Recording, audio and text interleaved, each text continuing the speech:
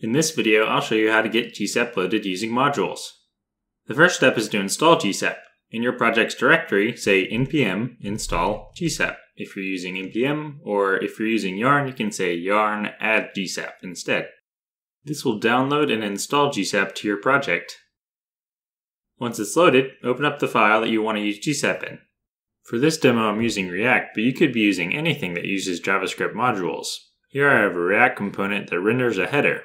The goal is to animate the text color of this header. If I run the project as it is now, you get this, a header without any animation. In most modern build tools, you can import GSAP by saying import GSAP from GSAP. That's it. Now our file can leverage all the animation superpowers of GSAP. For example, I can create a new tween using the .to method by saying gsap.to header.current and giving it a value. So I'm going to say color HC0 because that's a very green side green, and then duration 2. Now our text color animates. If GSAP is failing to import, you might need to use the umd/commonjs version instead. To do that, open up your browser and go to greensock.com/install, or click the Get GSAP Now button on the Greensock homepage.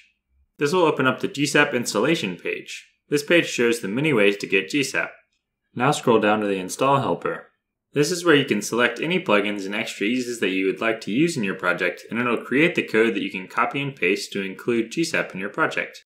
Here you'll see 3 tabs: CDN, Module/npm, and CodePen. For this video, we just need the Module/npm tab, but I cover the others in another video. Once you've clicked the Module/npm tab, you'll see 2 options: ES Modules and UMD/CommonJS. If loading GSAP the way we showed you earlier on in the video didn't work out for you, try using the UMD format instead and see if that works. You can also click the Use Require syntax checkbox and try that format as well. Below that, you'll see some of the code that we've already written. That code section will update each time you click on one of the checkboxes above. For example, if I click on Morph SVG, then you'll see it update. All of these club plugins in the middle column are only available to Club Greensock members, so they're not included in the standard npm install or everyone's zip download.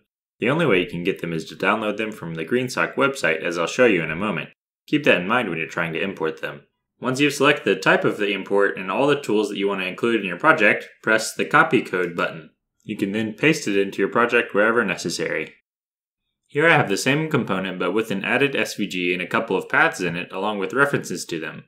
Let's say that we also need to load a Club Greensock plugin, Morph SVG, to morph one path into the shape of the other. To do that, go back to the GSAP installation page.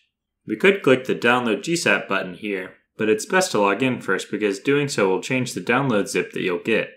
If you're logged in, the file that is downloaded when you click the Download GSAP button will include the members-only files associated with your account, like Morph SVG plugin, Motion Path Helper, etc. Even if you're not a Club Greensock member, if you create a free Greensock account, you get a special zip that contains custom ease. Now let's click the Download GSAP button. Once we unzip the files, we see something like this. If this looks confusing, don't worry. Each directory contains the exact same GSAP, just packaged differently to fit various workflows. I explain all these options in a separate video. But for now, let's focus on this npm install this folder. The only file inside of this folder is the .tgz file. Yours may be named differently depending on which level of membership that you have.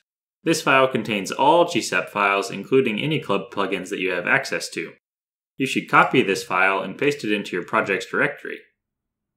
Then go back to your project's directory in the command line and install the .tgz file, meaning npm install./gsap-bonus.tgz. With yarn it'd be yarn add./gsap-bonus.tgz. This will install GSAP with all the plugins. Let's take a quick look at what this did. If we go to our modules directory and we type gs to go to GSAP and we open it up, we can see that not only the publicly available files are there, but also all of those that we have access to, including club plugins.